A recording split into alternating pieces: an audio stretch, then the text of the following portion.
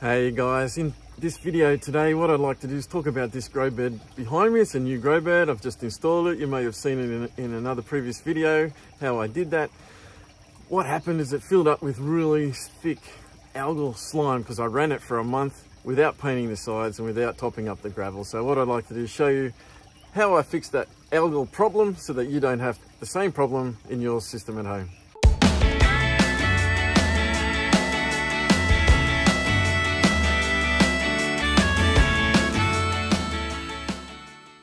I just want to show you this mess I've got behind me for a grow bed.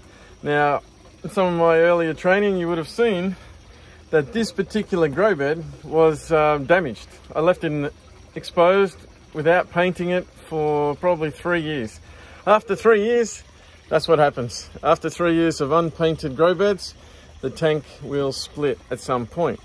Now, that's why I always encourage you to even spray paint your tanks. Just spray paint it or use whatever house paint you've got left over. I always use green or brown, doesn't matter. But just from an aesthetic point of view, but it also stop algae growing. Now look at all the algae behind me here. I just wanted to show you this. Now I haven't actually got this level yet. I need to level the tank because it's actually dipping down into the foundation is dipping down as well into the soil, into the ground. Now I did bang it in, but I didn't cement it in or anything like that.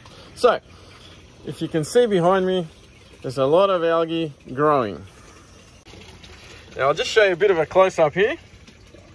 There's a lot of duckweed in here as well, which is good. But get a load of this algae. All right, beautiful, beautiful. Now the fish will eat that if I was to throw that into my pond, but look at it. Huge, big, filamentous algae. Now, algae in itself is not a big problem. It looks unsightly. It is a bit horrible. It's slimy.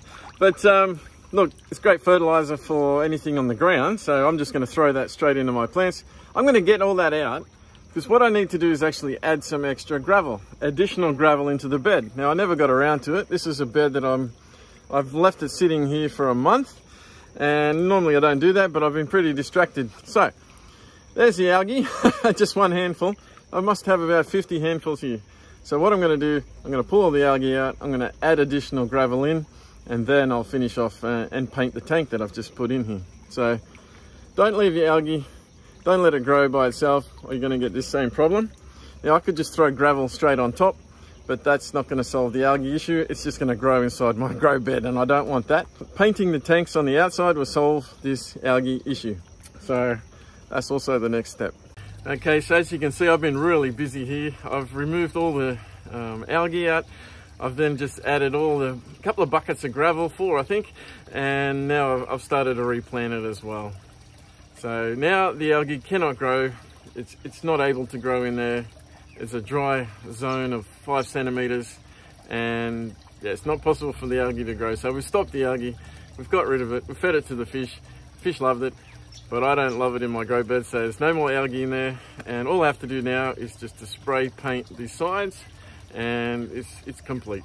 Now, since I have gone ahead and started to plant this out before I spray painted the tank, which is a little technical mistake there, ideally you want to spray paint it first after you put the gravel in.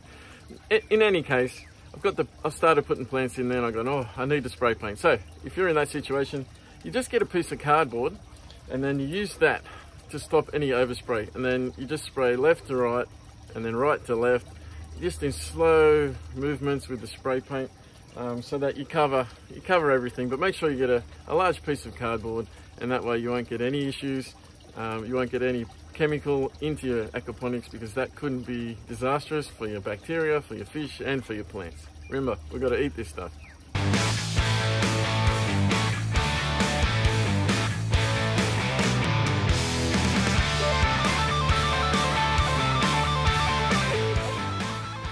Look, when you do spray paint, just build up that layer with your spray paint can. So by building up the layer of paint, you're minimizing the amount of light, and you're minimizing the risk of the UV light getting in and cracking these tanks again. So by painting it, you're going to get another 5 years out of it, and yeah, you'll have a great grow bed.